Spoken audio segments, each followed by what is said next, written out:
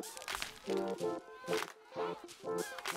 guys, welcome to another Just Go Kitesurfing episode. Finally, I was able to shoot some more content and I'm gonna show you an amazing treat that we were able to kite yesterday. We got super strong onshore wind, which made that kite spot rideable. It's not really a kite spot, it's mostly like a beach, which works in the summer, but it was quite an amazing experience. So I'm more than excited to share this with you guys. Check this out, look where we kited yesterday. So guys, here we are. It looks like this is going to be our kite spot for today. We're going to try to do some kite loops with the 9, I hope it works.